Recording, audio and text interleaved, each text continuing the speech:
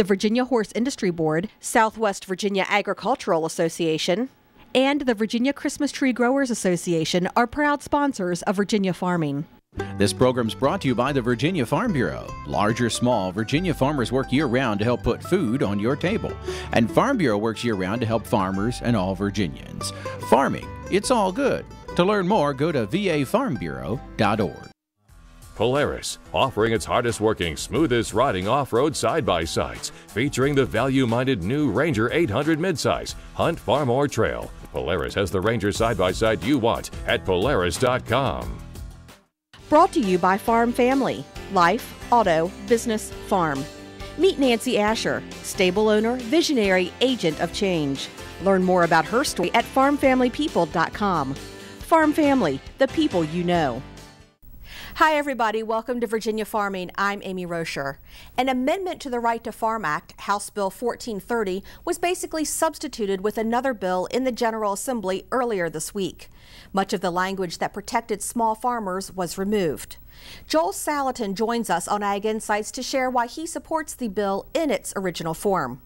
Then we'll find out how to add color to your garden during the winter months when we join Mark Viette in the garden. Plus, we'll have the Ag Calendar and a Minute in the Field video. All this plus the Ag News of the Week on this edition of Virginia Farming.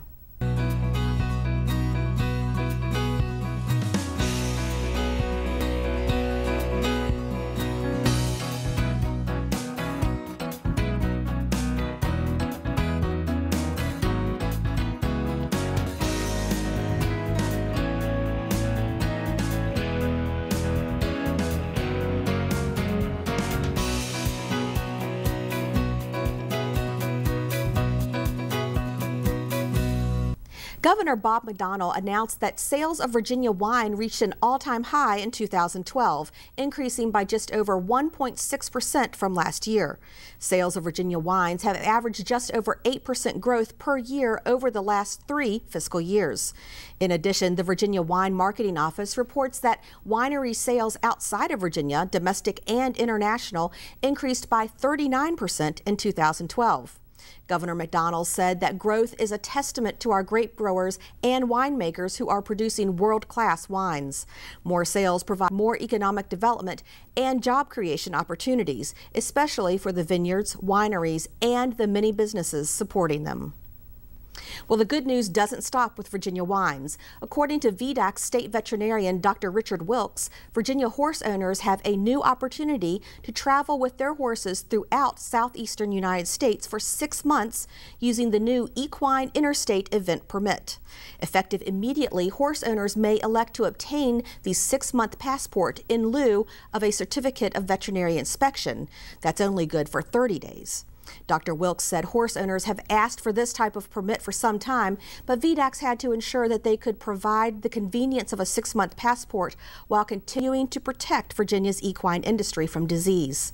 Horse owners may apply to obtain an equine interstate event permit from their accredited veterinarian. For more information about the Virginia Equine Passport application process, horse owners or veterinarians should contact VDAC's Office of Veterinary Services at 804-786-2483 or visit the website on your screen. Well, the winter months are a good time to do a little cleaning up around the farm, and you can make some money doing it. As Norm Hyde reports, many farmers are recycling old equipment and metal supplies. Recycling scrap metal is big business these days. Scrap steel's going for about $11 per 100 pounds. Scrap copper can sell for as much as $3.30 per pound. But recycling's also a way many farmers are doing their part to clean up their farms and the environment. Eugene Baer with Recycle Management in Page County says there are a lot of Shenandoah Valley farms with old equipment and building parts lying around. Many older farmers lived through the Depression era and never threw anything away. You know, there's old equipment, there's, buildings that have fallen down either because of just the age or because of a storm. Most of these buildings have metal siding, metal roofs, and, a lot of these things aren't steel, they're aluminum. Aluminum's a lot more valuable than steel. So, there's substantial money that's just sitting in the way. That's definitely the case on this farm, bought by Dennis Baker 7 years ago. Baker has used Recycle Management in the past and likes the idea of cleaning up his property and making money at the same time. We just got so much metal laying around. It's been accumulated over years and years, and every day you find something that's got to be thrown away. And right now, with the price of metal, it just pays to a little extra income from the farm. But the biggest advantage is just they bring the dumpster right to the farm, and when I get time, I load it. They come pick it up. If I need, bring another one. But that's the biggest advantage. I don't have to take my time to haul it somewhere. Farmers like Baker can earn as much as $1,000 for a full dumpster of scrap metal, even more for valuable metals. If you've got out in your field, cattle can get fast in it. I mean, and well, snakes love them. And so, you know, and it's just the weeds grow up around them. You either got to go take the weed eater and cut the weeds. So sometimes you're losing a quarter-acre ground, you know, with a couple pieces of machinery sitting around. Besides, it looks bad. It's a win for our business, of course. It's a win for the environment.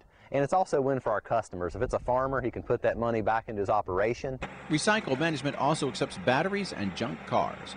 You can learn more about its agricultural recycling program at its website, recyclemanagementllc.net. And if you're not in the Shenandoah Valley, other recycling firms also accept scrap metal and vehicles from farm sites.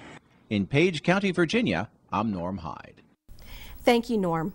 While recycling businesses are paying more for scrap, consumers are paying more attention to beef quality. Cindy Campbell reports. Don't sacrifice pounds for quality, I guess would be my biggest point. We've got a generation of people coming into eating beef, that they're eating burgers, they're eating a casual dining, and they're not experiencing that richness, that quality of a good steak. Jay Risky is on the front lines selling beef.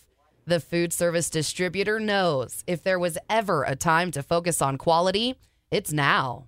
One thing that our consumers are seeing is they just don't want meat on the plate.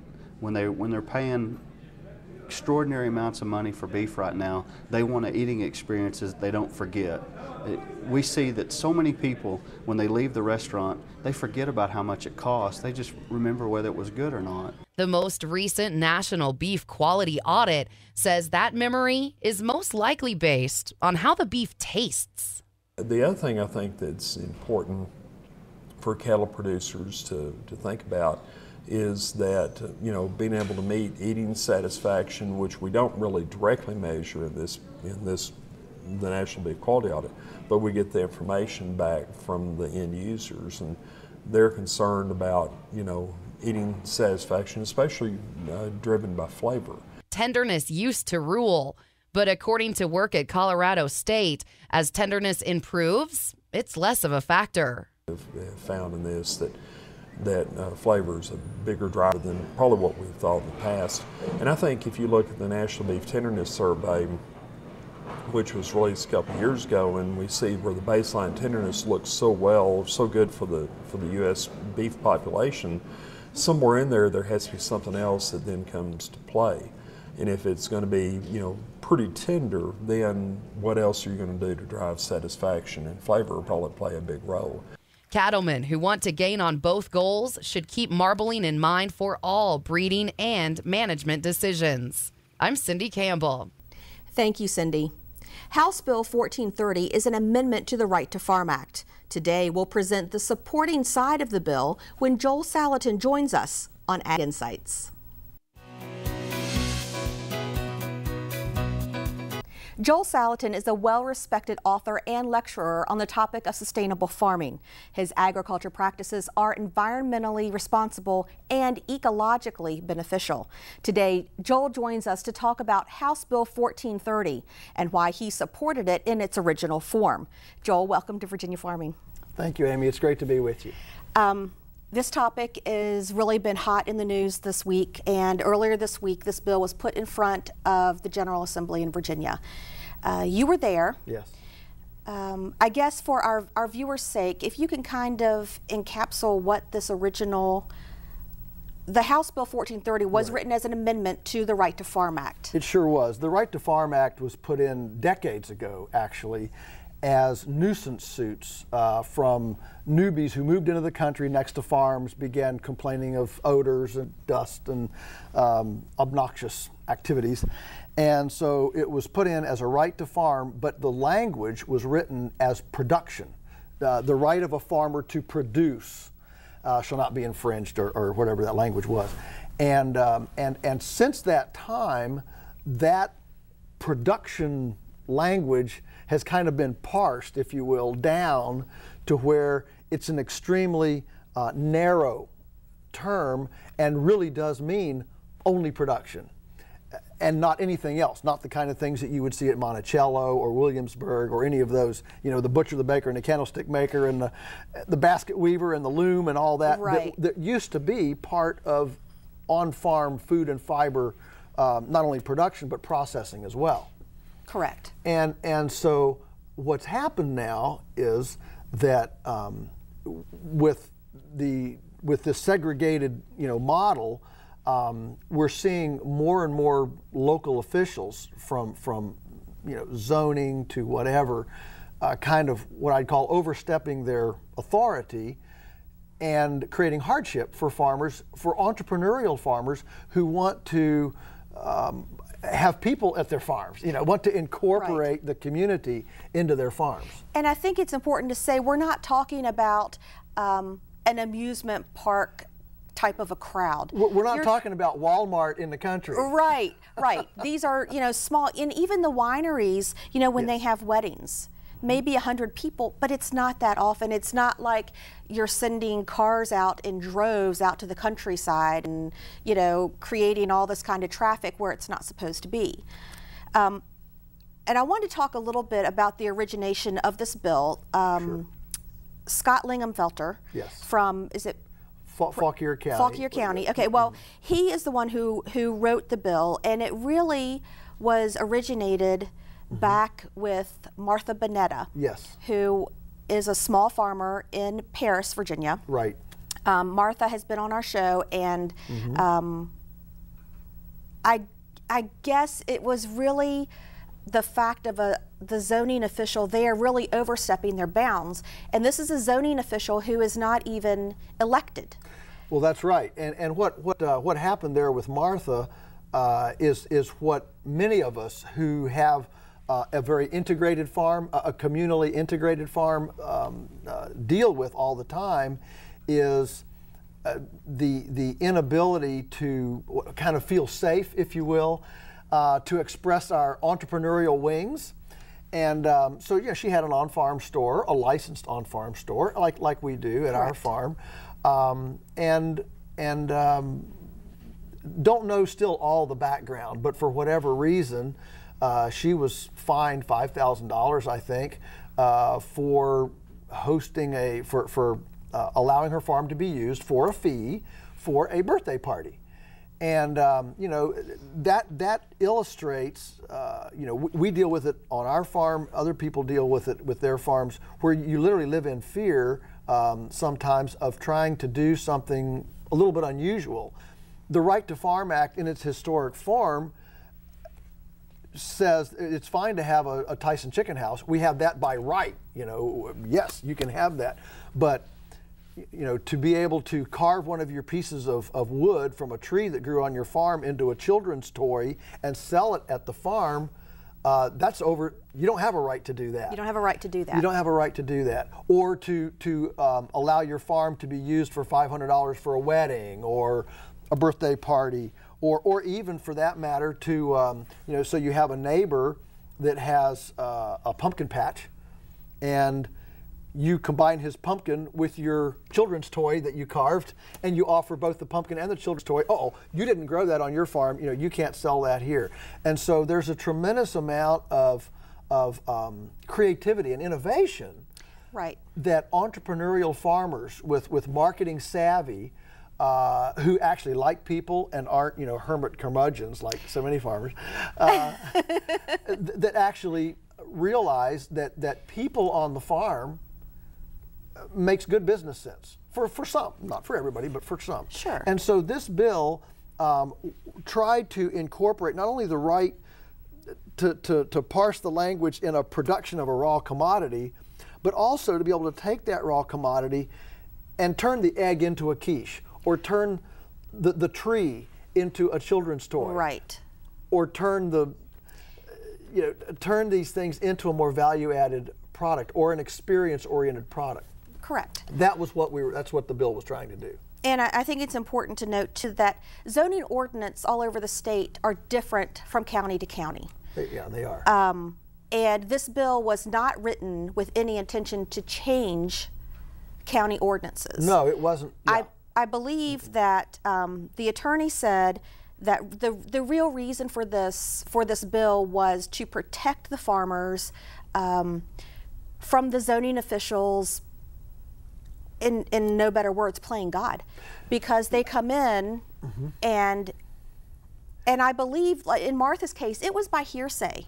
Sure. And from my understanding, no one from the zoning committee or anyone else ever came out to investigate all this. Yeah. So by hearsay, she's being fined for several things, and no one's ever investigated it. Well, what happens is, I can tell you, as a small farmer and a small businessman, I can tell you that when we get a letter from the county, it's kind of like getting the little notice to go to the principal's office, when you're in grade school. And the problem, and one of the unique parts of this bill was that it created shared liability, if you will, shared responsibility. What happens is that you get some little, overzealous zoning administrator. Well, even if they're wrong, even if they have a friend who complains in about a neighbor, and so the zoning department, goes after based on hearsay, whatever. The poor landowner, even though maybe a court would throw out what the zoning administrator did, all the onus is on the landowner to hire attorneys, to live under the onus of this fine and criminal activity and da-da-da. Out of their pocket. Out of their pocket, out of their emotional whatever, Sure. And so where the counties they have legalities behind them. They don't have to worry about that, but the farmer has to pay. The county can essentially harass anybody they want to, and they're not culpable. Whereas the individual has to share the brunt or shoulder the brunt of the fight back, if you will. And there's no question, as a result of the hearing, that that language, which is everybody, both sides admitted that's unusual, to put that kind of shared burden on to make the bureaucrat as responsible for actions as the private citizen. That shared responsibility is absolutely unique, and one of the things that clearly scared the legislators to death. Because if there's one thing they like to do, it's circle the wagons around their bureaucracy and protect that bureaucracy. Right. So you think, what is the biggest thing that the opponents of this bill, what is their biggest leg to stand on? Yeah, well, their biggest leg is they feel like it overrides local decisions, local governance, and I kind of think that this, if you want to go to a broader discussion, I think this bill is kind of almost could be seen as a Bill of Rights for farmers who are trying to be entrepreneurs, that they simply won't be abused by local bureaucrats who, operating on simply the basis of somebody's complaint, well, the easy thing is to say no. Right. It's hard to say. Right. They tend to not say yes because somebody might slap your hand if you say yes. But if you say no, then you're on pretty safe ground. Everything's safe. Okay, we are out of time, but I wanted to touch one more thing. The bill this week was redesigned. It was kind of substituted with another bill that the Ag Committee wrote and changed some of the language in, and as it stands right now, we're not sure if Scott Lingamfelter is going to let the bill ride as it is, or if they're going to pull it. Yeah, it's always a question: do you let something that really had some teeth and some strength in it become gutted, or do you pull it and come back another day? I mean, they saw the crowd, right. and the crowd got their attention, and so I think that that we did make a good showing, and the question is, strategically, is it better to go with a poorly written thing, or just pull and rewrite, come back another time, and when the battle is pitched better in our favor, maybe, and we'd be able to do something better. Okay. Well, Joel, thank you so much for being with us today. Thank you. I want to let our viewers know that next week, Trey Davis from the Virginia Farm Bureau will be here with their side. They opposed House Bill 1430, and we want to hear from them and find out why and their reasonings, so we give everybody some equal time, but that'll be coming up next week. We'll be right back.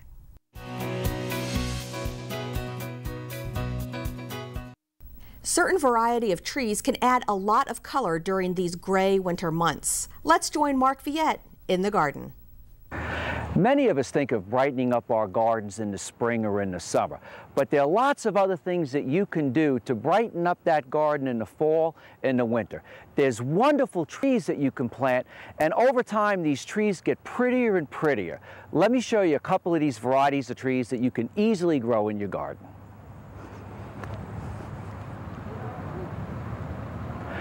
Trees exhibit lots of different properties. Some of them have great foliage, some of them have wonderful looking bark, and then some also have this twisted or contorted look, and this is the Hankow willow. Now, willow trees are really easy to grow, but you do need to remember with some of the willows, there are some branches that die back, and you might just have to cut them or pull them out of your tree. But this is a beautiful twisted tree that also has a great shape on the lower portion. One of the things you need to remember when you're planting trees for their beautiful exfoliating bark, as you see here with the Heritage River Birch, is you need to be patient. You're not going to get this effect right away. It may take you 5 years, it may even take you 10 years, but as you see here, it is well worth the wait to get this beautiful bark. In the dead of winter, you can see something of interest in your garden. For many of us, crepe myrtles are easy to grow. It is important, depending on where you live, that you make sure that you plant a hardy form of crepe myrtle that will survive cold winters. This is one of my favorite varieties, and this is called Natchez, and it has the beautiful, huge white flowers that are about that fat and about that long. But as you can see here, as the bark gets older, you get this beautiful exfoliating part that is deeper in color and more cinnamon color, as you can tell. And there are other forms of crepe myrtle that even have pale gray bark. Real easy to grow plant for most of us. When you're looking for that nice small tree, a tree that will not overpower your garden, but will give you a lot of beauty, you want to think about Stewartia. Not only does Stewartia have this beautiful silver and brown exfoliating bark, but it also has fall color. When the whole tree turns this color, you can't miss it in the garden. Imagine this tree growing in your garden with these thorn-like appearances that you see here. This is known as the prickly ash. Remember, a lot of trees exhibit different traits and different qualities to the bark. There's even the corkbark tree that you can grow in the garden. And not only that, some of these trees have wonderful fall color, vibrant fall color, and they even have red berries. Some of the maples offer beautiful exfoliating bark like you see here. This is Acer griseum, commonly known as the paperbark maple. Certain times of the year, the bark is exfoliated, and so you see this new fresh bark, and then you see sort of this paper, lacy bark which falls to the ground over the course of the season. And just imagine this with a backdrop of snow or a different colored backdrop, and you can see this beautiful exfoliating bark. I'm Mark Viette. Join me next time in the garden. Taking a look at our ag calendar, the Virginia No-Tillage Alliance winter conferences are happening February 12th through the 15th. Farmers interested in getting into no-till crop production or expanding their knowledge of no-till will be interested in this year's lineup of speakers from all over the United States. For more information or to register, visit virginianotill.com. That does it for our show. Have a great week, everyone. I'm Amy Rocher for Virginia Farming.